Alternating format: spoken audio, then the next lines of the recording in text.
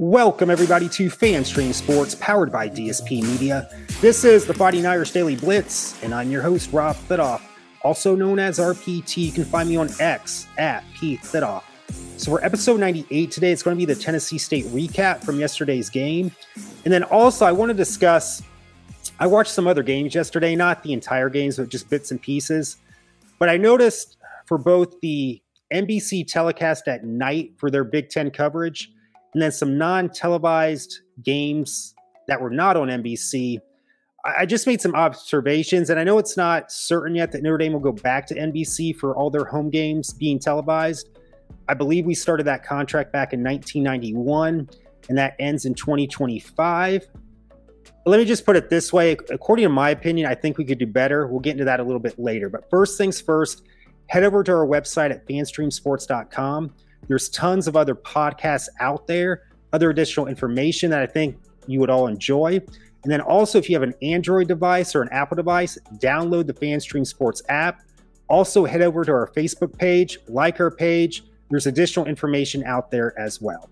So for episode 98, Tennessee State recap, I have numerous notes here. This may seem a little bit, I don't want to say disorganized, but I kind of have my thoughts everywhere here as I was watching the game. And that's how I'm going to do this podcast here. So first things first, as expected, it was sloppy early on, both the offense, even though I believe they scored on every single drive in the first half.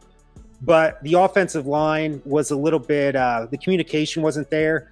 Audric Estime had some really decent runs, but then he also had a couple, 3, 4, 5-yard losses just because Tennessee State's defense were just blowing our line. I shouldn't say blowing our line off. I just think there was some miscommunication there.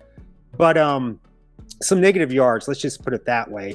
But the big thing to me, and this has to get better, especially next week, because the schedule really, to me, the season starts next week with NC State. At NC State, we should win that game, but that game could be tricky. That's a trap game. And we had poor tackling, not just early in the game, but even later in the game when we were dominating Tennessee State. The poor tackling has got to get fixed. And I got to say, our tackling wasn't as good as it was against Navy for that triple option. Special teams, we had a breakdown. We were up 28-3, and then they had a 58-yard kickoff return. And our defense ended up holding them, and they ended up missing a field goal. So that was the good thing there. But special teams, a little bit shaky again. But all of the there's no field goal attempts by Spencer Schrader, but he was perfect for all his extra points after touchdowns. Sam Hartman, he wasn't as good as he was against Navy, but he was still pretty damn good.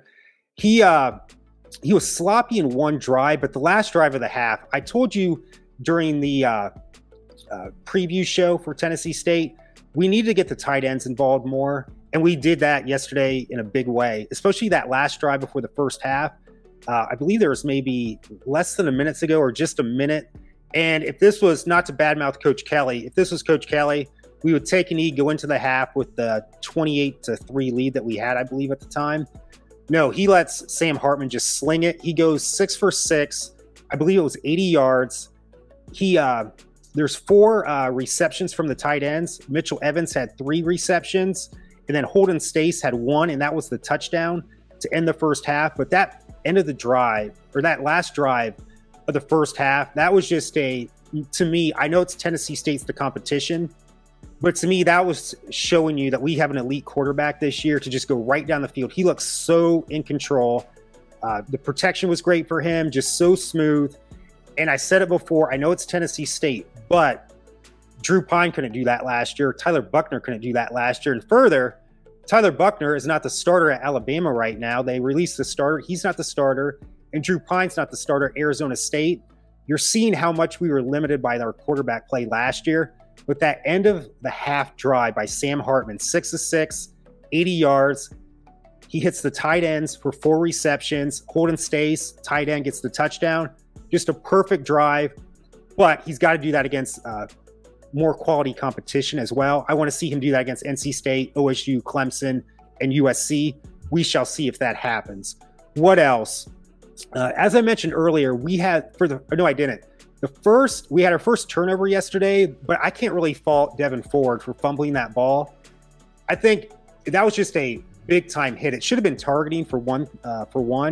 The rest didn't even, and I hate to complain about the rest, but this is the way I see it. They at least should have reviewed that. They didn't even review it at all. And then we get a targeting that wasn't a targeting later in the second quarter, I believe. And I mean, he just took a big time hit to the head.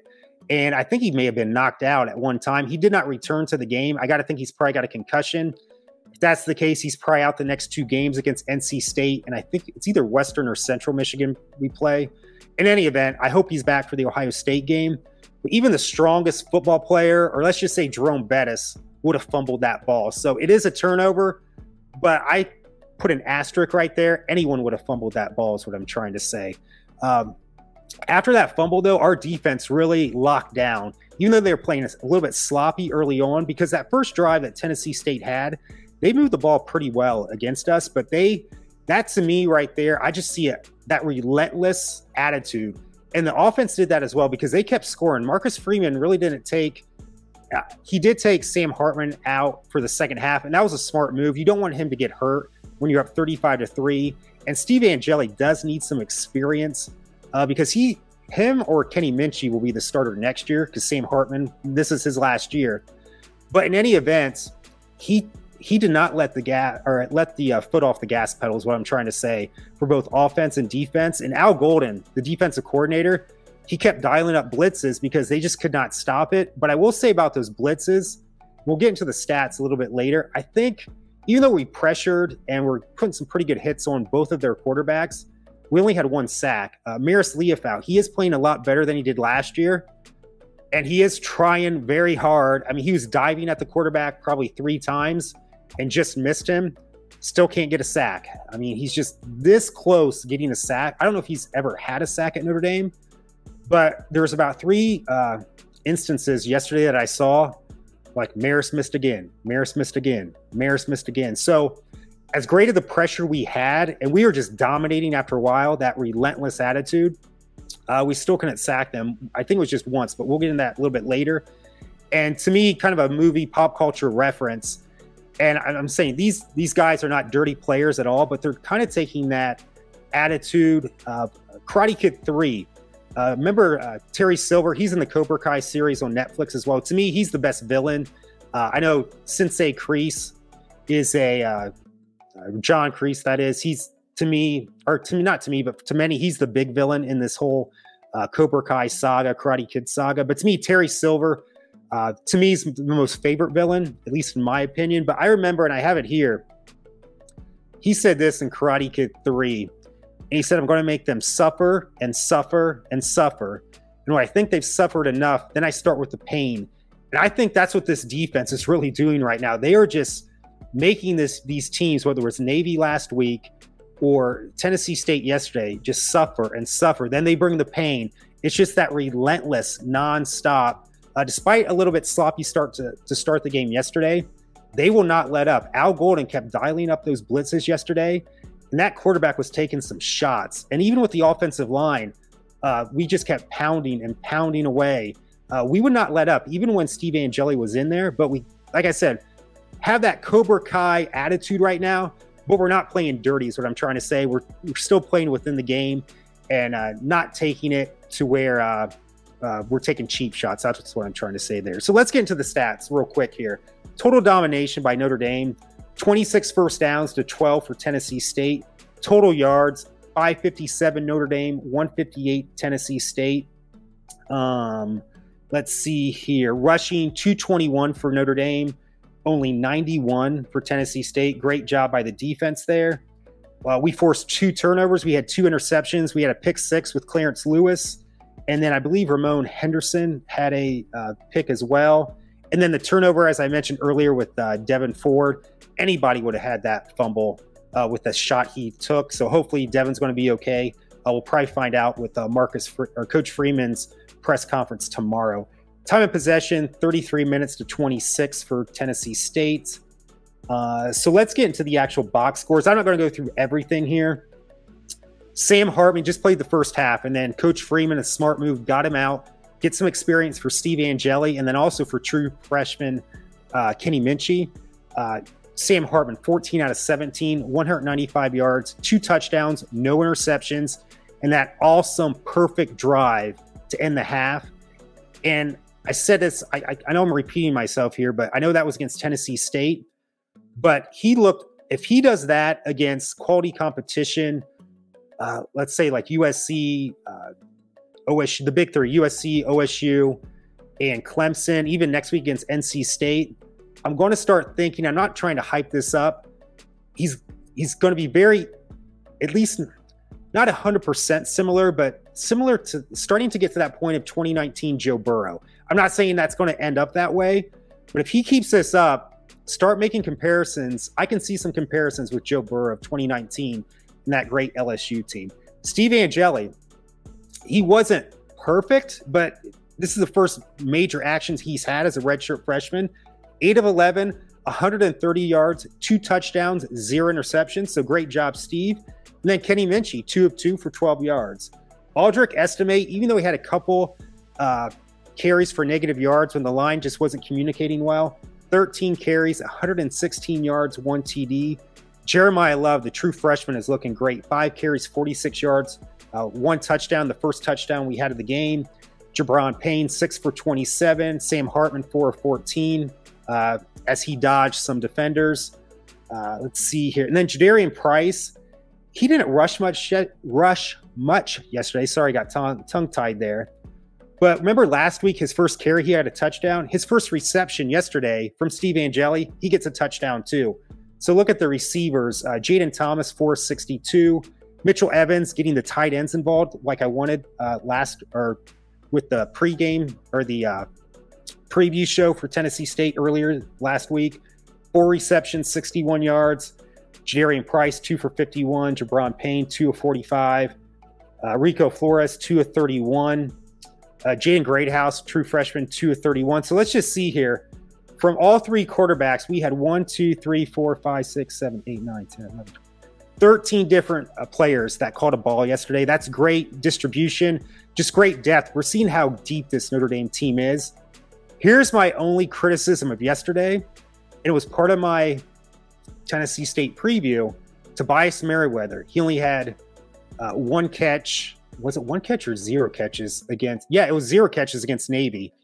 And I said, he's got to get involved yesterday. 2 catches, 5 yards. We're going to need him for those big games coming up. So I don't know what's going on there. I know other teams or other players are stepping up. Earlier podcast I had this year about, some players are just not going to have it during the game, or they're being targeted so much by the other team that they're honing in on Tobias Merriweather. So then Jadarian Price has to step up. Or not Jadarian Price, Jaden Thomas is what I'm saying, because Jaden Thomas is a receiver. But anyway, I'm trying to say in that podcast, not everyone is going to have a great game every game, but this is 2 games in a row where Tobias Merriweather has just been nowhere. So I don't know what's going on there. He has got to get involved. It's working out okay for now, but this can't happen for OSU, Clemson, and USC. But we did fumble once. Defensively, we were led by Howard Cross with 6 tackles, J.D. Bertrand 5, Jason Onye had 5, and then that 1 sack we had was Jordan Patello. So only 1 sack, but we really got great pressure. So what else here? I think that's about it. I'm still saying 10-2 for this year because we haven't really played a great team yet. And I know Ohio State looked not great yesterday. Their quarterback situation looks worse than I thought, but it's the first game. I will say this, though. Had we played Ohio State the first game this year, I think we probably win.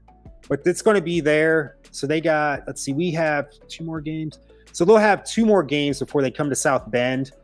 And I can't say this, until we actually beat them, I'm still not going to pick us to beat Ohio State until it actually happens, is what I'm trying to say. And I think they're going to be a lot better team when they get to South Bend. They always say a college football team or even an NFL team, you make the most progress from week 1 to week 2.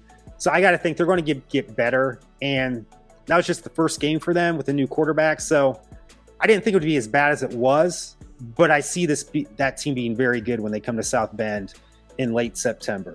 So having said that, I think I'm just looking over my notes here because they're all over the place.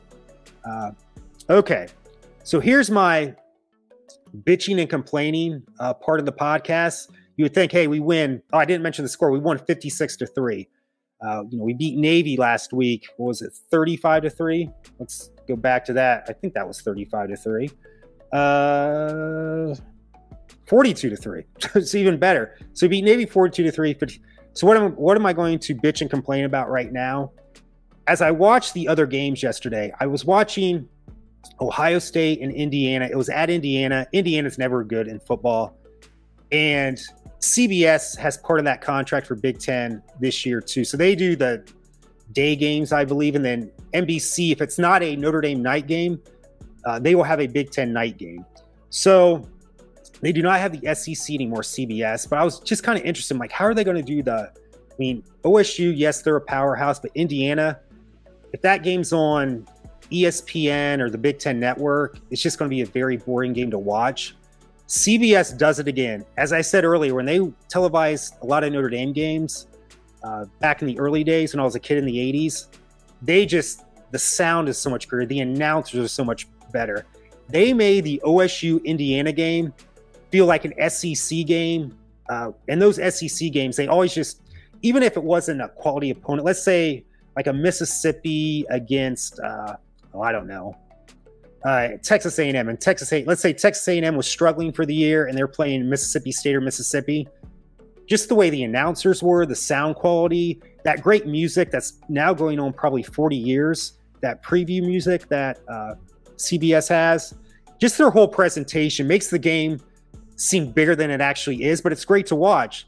They made that Ohio State-Indiana game look like a prime time matchup, and that's saying something right there. And then I'm watching the Notre Dame game, and I know it's a blowout into the second half. All you hear from these mediocre announcers at NBC, we don't even really have a pregame show either.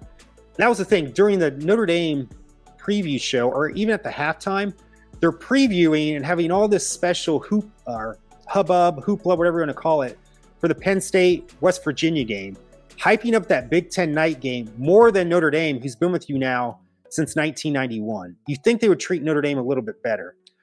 But no, during the second half, when that game was a blowout, all you hear about is Eddie George, how he was on Broadway. He's a former actor, former Heisman Trophy. Okay, I get it. But that's pretty much all you hear in the second half. You also hear about Deion Sanders, and that was a great story too. He's now the coach at Colorado. His two sons play on Colorado, and his son threw for 500 yards yesterday. Great upset win at TCU. They're talking about Deion Sanders in Colorado during the second half. And I know Jack Collins, he was sick again. I don't know if he has COVID or what, but he was out again. And he's no better. I will say at least, I think it's Paul Bergmeister who does the play-by-play. He's a little bit better. And then Ian Eagles kid that did the Navy game. But Jason Garrett is just, I know he's probably trying. I know he's probably a really nice guy. But he's just so dry. And you can tell he's trying. They're trying to make him more of a, whether you want to call it a people person or a social person. It's just not working. He's just, I'm trying to think of a word. Remember John McEnroe used to say, would say, Levon Lendl works a lot harder than me, and it shows he's ranked higher than me. But he has the personality. My pinky has more personality than Yvonne Lendl. And I feel the same with Jason Garrett. He's just not, maybe he'll get better down the road, but why are you putting just novices to do Notre Dame games? It reminds me of, I grew up near Lima, Ohio, in the TV station there. Yes, they have some veteran reporters there, but a lot of kids right out of college work there. They get their feet wet, and then they move into bigger markets like Columbus, Cleveland, you name it. But like the Limas, the Mansfields, those smaller communities, they get these kids right out of college, so they're just kind of getting their feet wet. That's what NBC does. They get these new play-by-play, new analysts like Jason Garrett, who was coaching in the NFL, and then they put them in one of their biggest programming, sports programming, being Notre Dame football, and they just hand it to them. Why not put some experts in there? And the thing is, when I'm watching the Penn State, not the whole one, the whole game, but the Penn State-West Virginia game, They put so much more effort into that game. The sound quality, for one, was better than what it is at Notre Dame. And Notre Dame had a packed house. I don't know why. It just seems the Big Ten, this is the first time they had Big Ten in, I don't know, forever. And that's the thing, too. Prior to, even in the 80s, really NBC football coverage was just for the bowls. I remember they used to have the Rose Bowl, Orange Bowl, Fiesta Bowl. They had a lot of the bowls back in the day. And that was it. They didn't have like the weekly Big Ten game of the week or Pac-10 at the time or Big 8, whatever. Once they signed Notre Dame in 1991, that was pretty much their college football exposure. And then they would have a couple bowl games here and there.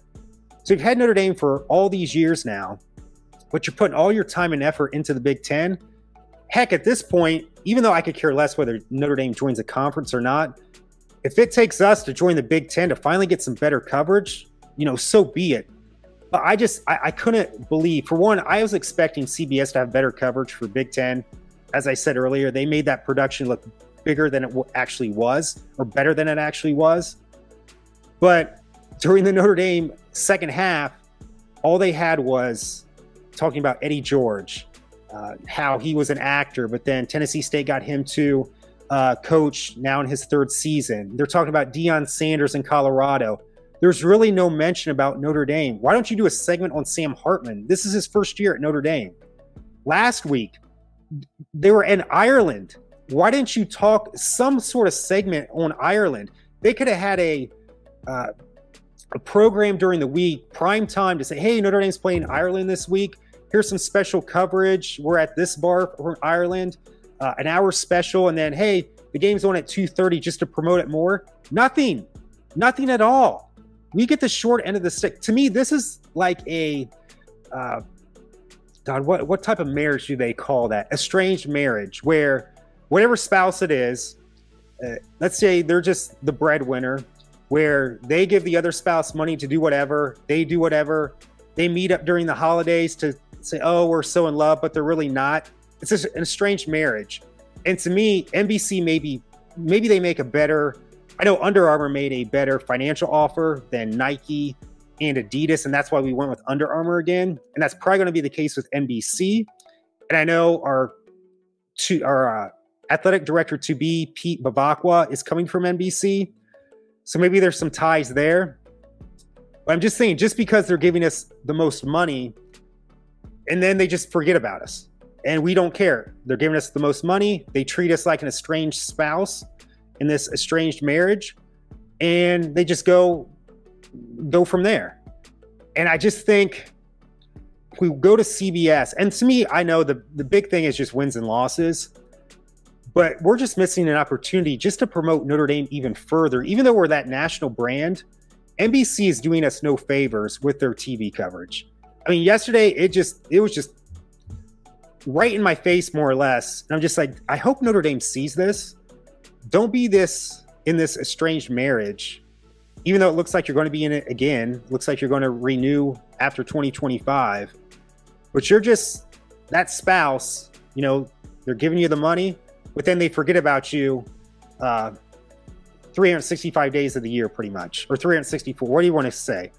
But I can't say it enough. CBS does a hell of a lot better coverage. They make Big Ten football look like the SEC, especially yesterday with Ohio State and Indiana. And their primetime coverage for Penn State and West Virginia last night was a hell of a lot better than they treated Notre Dame since 1991. And here's my last point on this. At the end of the game last night, or it was around about 6:48, because I was checking this just to see if they would do this, and they did it. They interviewed Coach Freeman about 6:48, and they're just about ready to show Notre Dame when the football team sings to the student body, the alma mater. And at 6:48, I'm like, okay, there's no time restrictions here, because I think the coverage for Penn State, West Virginia started at 7. They cut off. They go right to, when at 6:48, they're just about ready to show the football team singing to the student body, the alma mater. They cut off the coverage. And they go to the Penn State, West Virginia preview show, which Notre Dame really doesn't even get a preview show. And then at the end of the game, West Virginia and Penn State wins that game. Penn State goes to their student body to sing their alma mater, and there's about 10 minutes left before local news coverage.